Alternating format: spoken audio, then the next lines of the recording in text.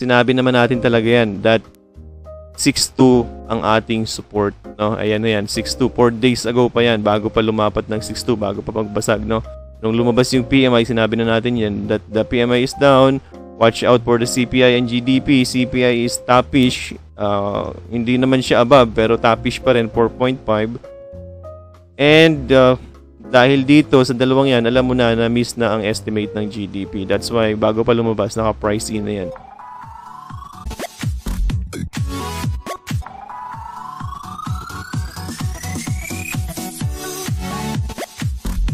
Hello guys, welcome sa Hybrid Analytics YouTube channel. In this channel, we are making a lot of review every week ng mga stock request, no?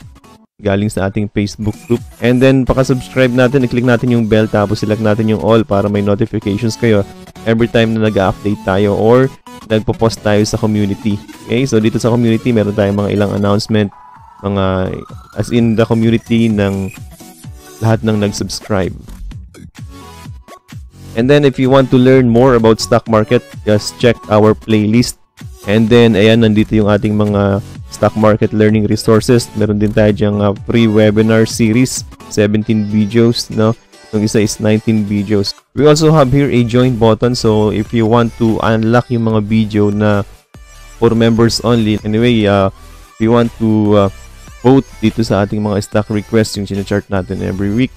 So just join our Facebook group, Philippine Stock Market Analytics. Okay? So, join lang kayo dito para makapag-vote kayo dito sa ating poll na sinachart naman natin every Friday, Saturday, and Sunday. Okay? Last dito rin tayo nag-poll para sa live charting every Wednesday or Tuesday. Okay? So, join lang kayo dito. Philippine Stock Market Analytics, TFT Institute. Enjoy watching guys, and thank you for supporting our channel. Hello everyone! So welcome again sa ating another episode ng Weekly Trading Guide. Okay, so eto na yung inyong mga stock request. Pero bago natin discuss yan, syempre unahin lagi natin ang PSEI, no? Or yung ating market recap. Okay, so parang wala na masyadong ano doon, no? Wala nang masyadong surprise kasi dito nga sa ating community, diniscuss ko na sa inyo na ang daming eco data na papalabas sa the last previous weeks, diba? Ito kasi 5 days ago to, no? And ang data to watch is PMI, CPI, and GDP, no? And lumabas na yung PMI, which is actually below estimate, no? And dapat kasi above 50. Mas maganda kung above 50, pero mas mabuti kung above 52.2, which is the previous PMI. So dahil below 50 yan, actually specifically is 59, so negative yon kasi contraction ibig sabihin. And it will give you a hint sa GDP na GDP is now below estimate. Remember, ang estimate ng GDP is around 2-3% for this Q1. Pero dahil sa PMI na lumabas, now the estimate is around 3.5 to 4, no? 3.5 to 4. So yun yung pina-price in natin dito sa ating index. Okay? So dito 3.5 to 4 na ang GDP na pina-price in. So that's why ang possibility talaga niyan is around 6.2 yung possible na support natin. Kaya tayo binababa dyan, no? Kaya nilalagay yung index sa around 6.2. Kasi nga the GDP is below estimate, no? Sinabi naman natin talaga yan that 6.2 ang ating support, no? Ayan na yan, 6.2. 4 days ago pa yan, bago pa lumapat ng 6.2, bago pa magbasag, no? Nung lumabas yung PMI, sinabi na natin yan that the PMI is down. Watch out for the CPI and GDP. CPI is toppish. Hindi naman siya above, pero toppish pa rin, 4.5. And dahil dito, sa dalawang yan, alam mo na miss na ang estimate ng GDP. That's why, bago pa lumabas, naka-price in na yan. So, pag lumabas ang GDP ng 3.5 or basta above 4, okay yon. Price in na yan at 6.2 level. Okay? Unless na may other bad news. So, you have to watch out, no? Okay, so, hello everyone. Welcome ulit sa part 2 ng ating weekly trading guide. So, discuss na agad natin yung inyong mga stock request, no? Sa part 2. So, start tayo with APL sa fundamentals, no? APL, walang nagbago. Ganun pa rin. Hindi nagbabago ang fundamentals hanggat walang earnings. So, still, no funda for APL, no? So, focus tayo sa technicals na APL. Okay, So, APL, ayun na, nag-overbought na pala to. 20, or oversold, 22 ang kanyang RSI. So far, sinasalo siya ng kanyang GMA100. Mukhang nagiging support si GMA100. Okay. So, yun ang support mo. Kung magra-rally, maliit lang din yung upside. So, 0.19 tapos 0.2. Maliit pala masyado ang upside nito. Okay? Pero since nag-oversold na or nag-overbought na, baka may technical bounce, no? Pero so far, wala pang buy signal sa RSI and sa MACD. Sell meron. Okay? So, ibig sabihin yan, kapapasok lang sa ilalim ulit ni MACD. So, possible continuation ng downtrend, no? Pero okay naman so far. Nag-hold sa GMA100. So, pwede nyo i-buy test kung gusto nyo.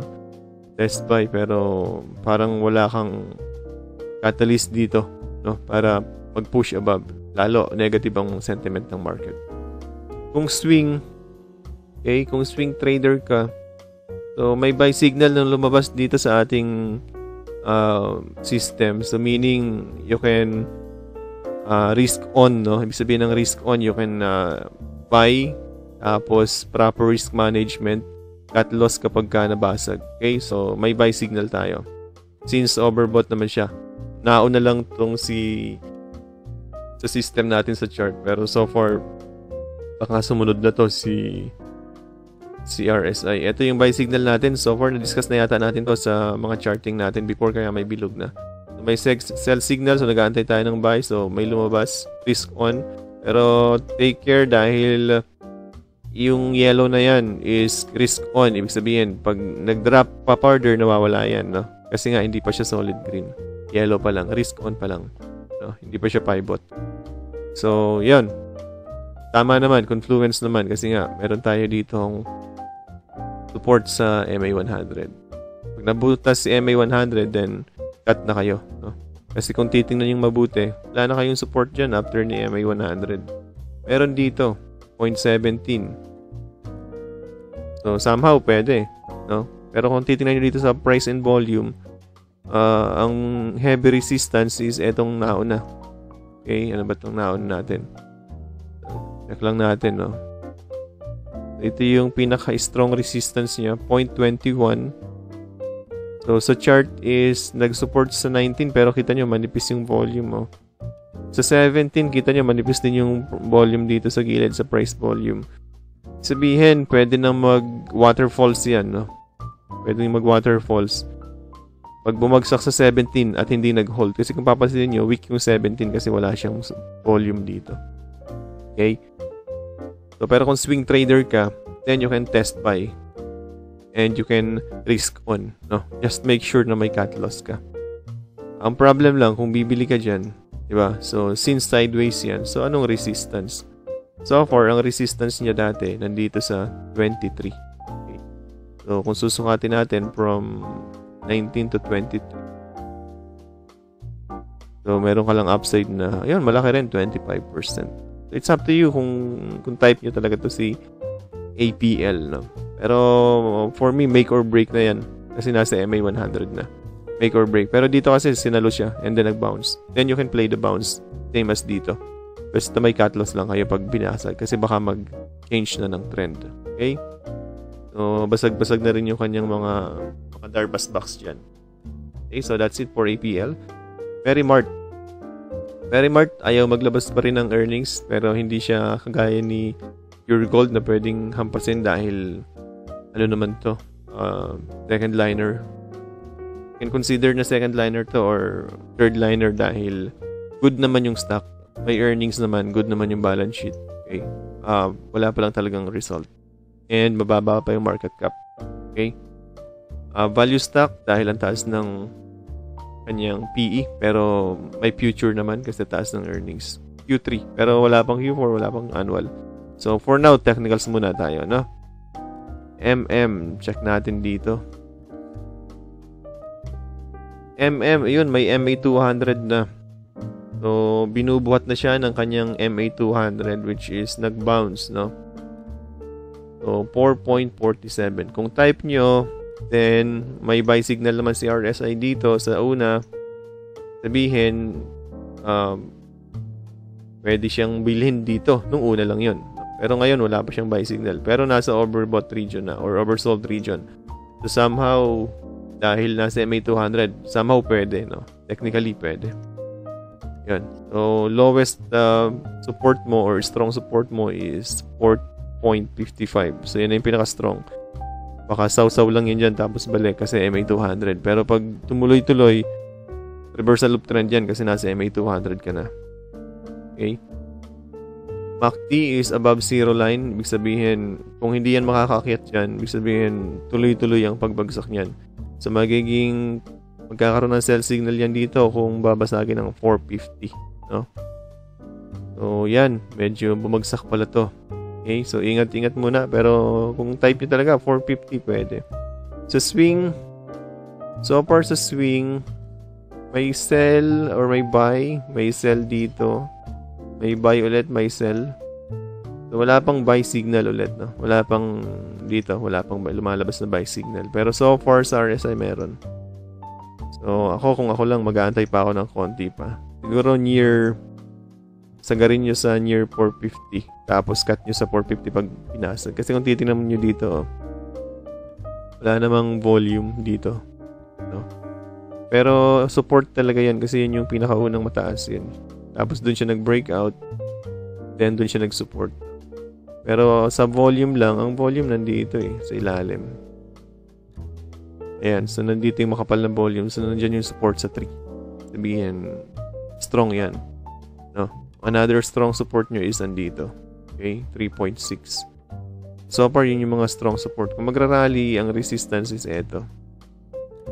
Baba natin ng konti. Ayun. Di ba confluence yung price volume sa chart niya, no? Kung saan malaki yung mga volume sa gilid, nandun din yung consolidation. So, yun yung nagiging support and resistance, no?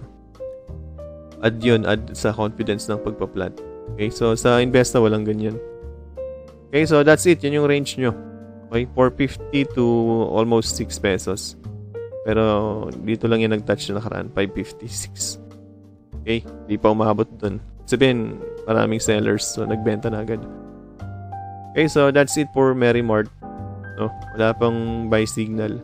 Pwede nyo unahan, pero for me, mag-aantay ako ng konti. Mga 450. Baka kasi basagin lang yung MA200. Pero pwede na mag-test buy. Basta may risk management. Merrimart. Okay, PHA. Same thing. Ganyan talaga pagka mga speculative stock. No? Wala kang makita sa fundamentals. Unlike ng Plus and second liner like ASEN. So, dito wala kang makikita ng fundamentals. No? Yan, PHA. Walang nilalabas na earnings din. So, normal naman yan sa mga speculative. So, chart lang tayo muna. PHA, mixed signal sa MACD dahil isang malaking sideways or let's say nagko-consolidate. So, pwede rin yan natin sabihin na ayan, mayroon tayo dyang ayan, so may pattern tayo dyan na triangle pattern which is somehow bullish kasi galing sa taas, no? Pero maganda doon is may support ka rin na MA200 or MA100. So as long as buo ang MA100, buo pa yan, no? Actually, nasa 2 pesos and nasa strong support ngayon yan. Okay? Diba? So, strong support na yung 200 or yung 2 pesos. Ang lowest dip niyan is 1.96 or 1.95. So, pwedeng mag-dip doon, pero watch out for this MA or MA100. Pag yan nabasag, baka mag-reversal of trend, no? Kasi yung formation niya is although pennant sa taas, pero ascending triangle at the same time or descending. So somehow kung may mag-test baka matuluyan. Okay? So ingat-ingat muna. RSI wala pang buy signal. Okay? So sa swing natin wala pa rin. Okay? So mukhang neutral pa yung system natin. Ito yung buy niya na last, ito yung sell niya. So far wala pang binibigay, no? Pero given na nasa 2 pesos na, tingnan natin kung kayang i-hold. Okay? Kasi kung hindi, baka butasin. Kita nyo, walang ka-volume. Tuyong-tuyo. So, ibig sabihin, walang buyers, wala ring sellers. Ang problema kapag may mag-test. Pag may nag-test ng support, tapos sumunod, tapos si index is nagbasag ng 6.2, yan ang problem. Baka sumama. Okay? Pero pag si index is nagrally, kung maganda ang GDP, then pwede yan. So far, ito yan. Ayun. Ito yung strong volume niya, di ba?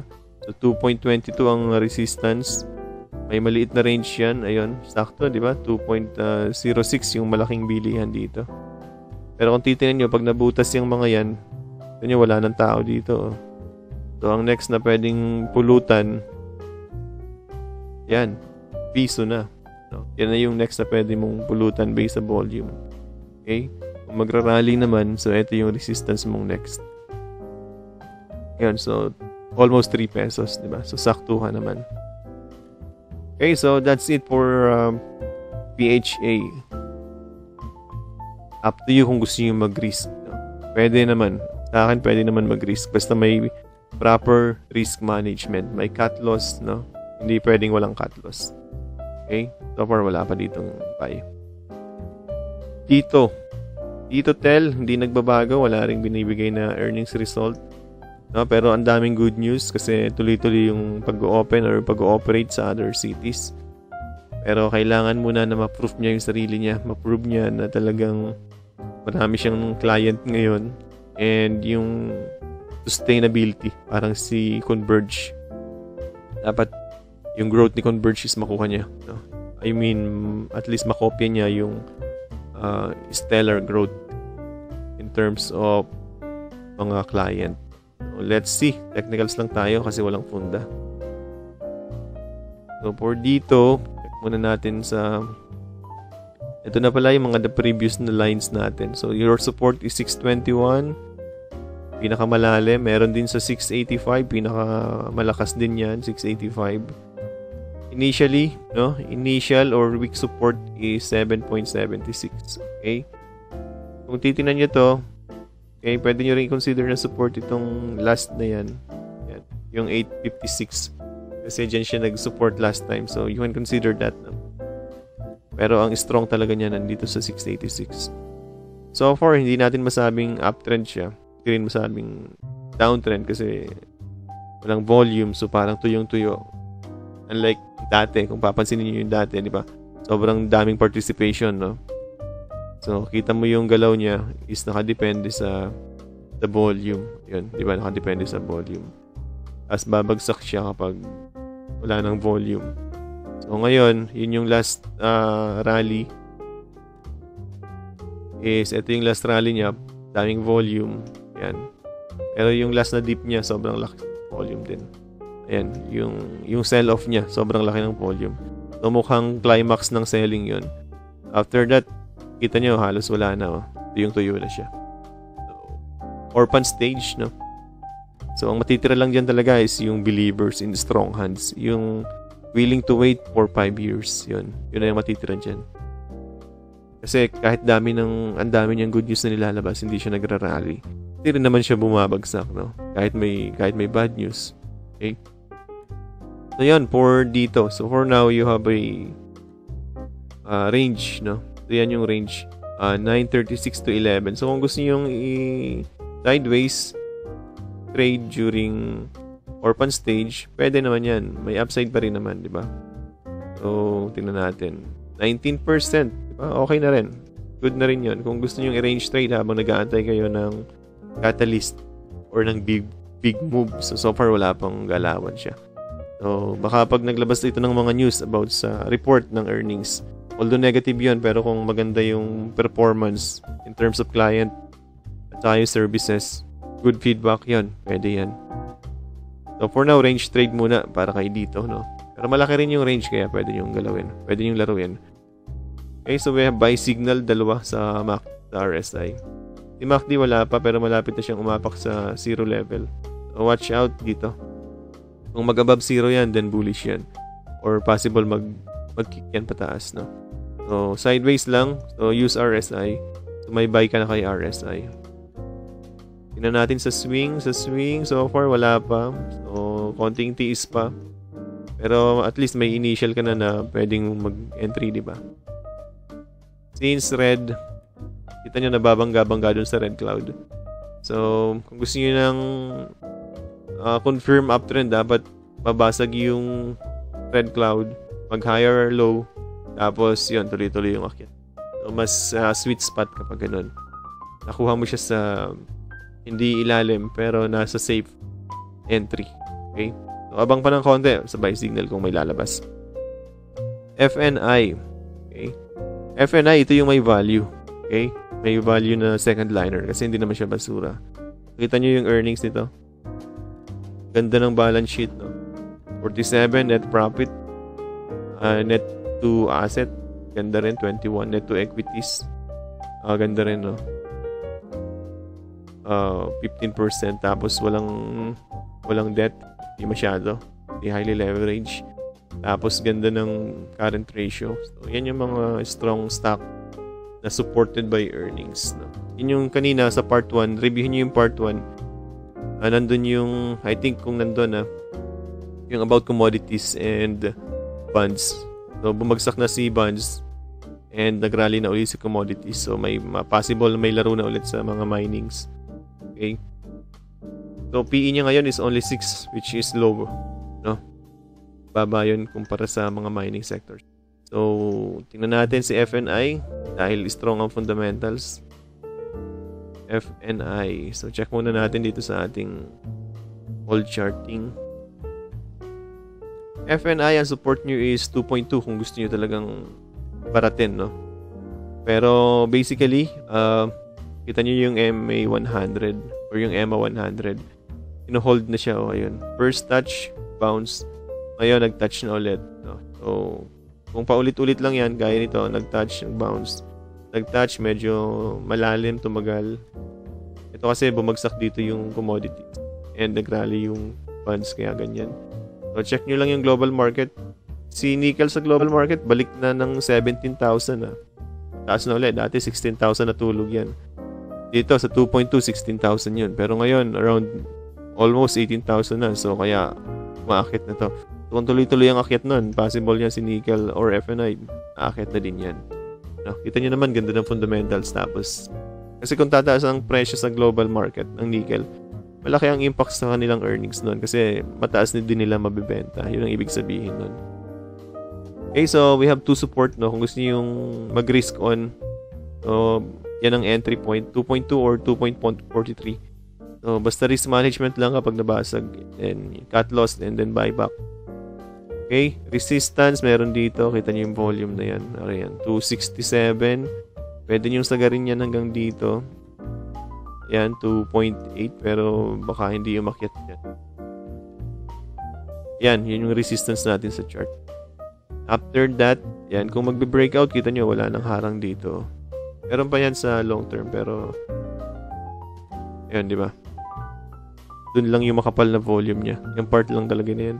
Kung makaka-breakout yan dyan, kita nyo, tagal na nitong chart na to, pero nipis ng volume. Oh.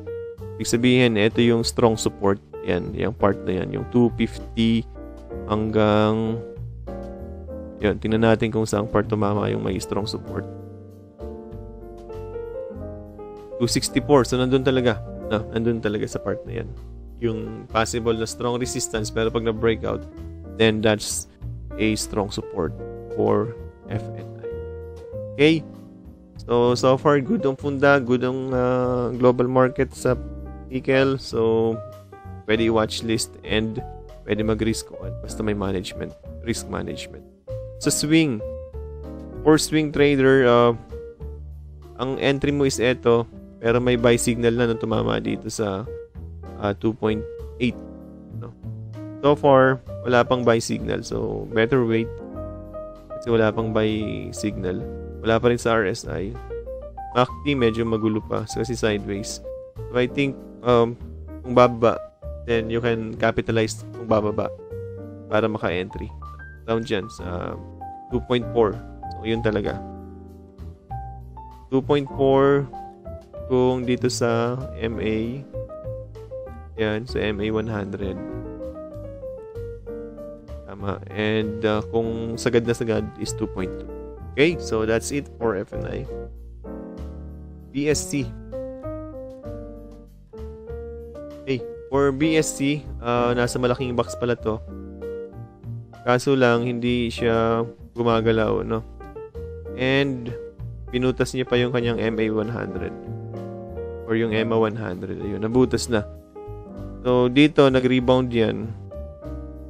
And ang kanyang DNA is binabasag niya talaga yung MA100. Pero kapag yan, hindi na nakabalik above gaya nito, then it's reversal of trend. Okay? Pwedeng reversal na yan. So far, nag-double tap dito. Yung double tap, tapos pinasag yung dalawang MA. Lagi naman yung ginagawa. So ngayon, ano to, parang make or break kung gagayahin niya tong move na to. Okay? Parang make or break. Oversold.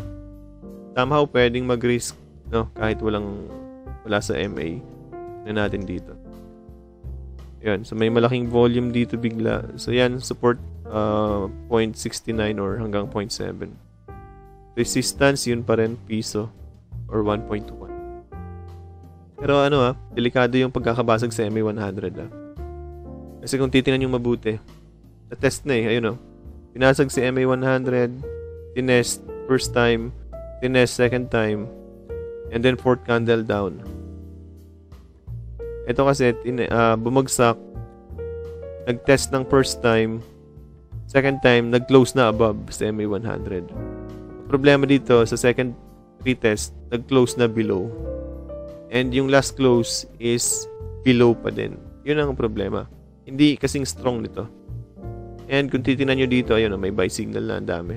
1, 2, 3. Okay? Dito, wala pa tayong makitang buy signal. So, medyo delikado ng konti. Pero kung high risk trader kayo, you can try. No? Basta cut lang pag mali. Sa swing, wala pa rin. So, personally, kung ako mag-aantay ako ng magandang entry. Pero mahirap magbasura ngayon, basura stock, dahil alam nyo naman, negative yung sentiment. Pero kung mag-positive ang sentiment, ang bilis niyan. So, hindi ka maiipit yan kasi pagpasok mo, may momentum na, lilipad na agad. So ngayon, wala pang momentum, pababa pa. Baka maipit pa, no? So better wait sa magandang sentiment ng market. Okay? Okay, last, GMA7. Isa sa very strong company for now. Okay? Kung titingnan nyo, grabe yung earnings nyo, 127%. So, ayos yan. Ibig sabihin, solid na solid yung earnings na yan. Plus, ano pa ngayon, election year. So, kikita na naman siya sa mga advertisement. PE niya ngayon is 6.95, which is at current level, no? Mahal na siya ngayon, 8 pesos na. Pero mura pa rin in terms of valuation. So, good talaga yung company. Tingnan nyo naman tong mga profitability ratio. Sobrang taas. So, solid na solid yung company.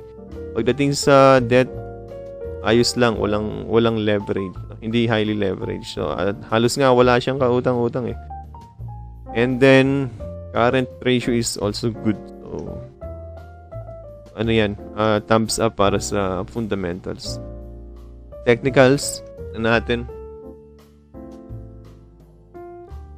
So, yung technicals niya, sinasabi yung or nire-reflect yung strong fundamentals na. Kasi kung iisipin nyo, nag-release ng dividends, siyempre, after ng X date, bebentahan. Pero dyan mo makikita na strong yung company because after ng cash dibs, umakyat ulit. So, yun yung reflection ng kanyang strong fundamentals. So, good talaga all in all si GMA. No? May buy signal sa MACD. Okay? So, ibig sabihin yan, bumagsak, na-hold sa above zero line, may buy signal ka dyan. May sell signal naman kay RSI, pero okay lang kasi uptrend naman kasi. So, medyo confusing yan or fake signal kapag ganyan, no? So, hindi natin pwedeng consider to kasi uptrend. Okay, so overall is strong yung rally or strong yung momentum nito ni GMA. Ang pinakamaganda dyan is wait for a pullback. So, sayang to. Dapat napasukan nyo to Or kung napasukan nyo, congrats, no? And hold dapat kayo dyan for now. Resistance nyo is eto. Yun, sakto pala. Kaya, ayun, no? Yun yung heavy na volume. So, talagang nag-resist. Pero first time lang. Kaya yan, no? Kayang kung talagang tuloy-tuloy. Kita nyo may volume yung rally.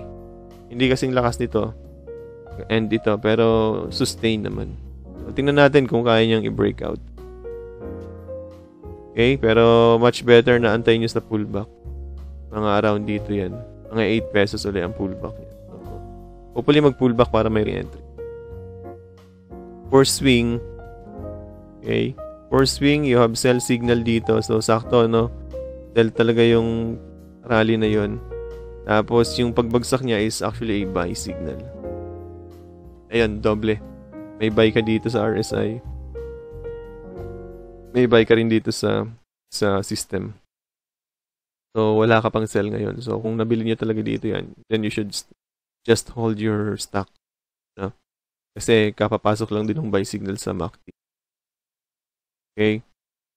Kung re-entry, wala pang buy signal. So, for re-entry position, better wait muna for now. Okay? So, that's it. Discuss na natin lahat ng inyong stock request. So, thank you for watching. And ito yung mga other stock request no, ng mga nasa mentoring natin. So, ipapasok natin yan doon sa private access group para makita nyo yung chart. Standalone naman yung chart, no? Kita nyo agad yung buy and sell signal. Then, alam niyo naman kung paano mag-interpret. So, ipapost ko na lang yung mga ibang request doon sa private access. Okay? Para ma-chart nyo na rin. Okay? So, thank you for watching, guys. And I hope you enjoy our charting today. And see you next week or see you sa Wednesday sa ating another live charting session. Thank you for watching.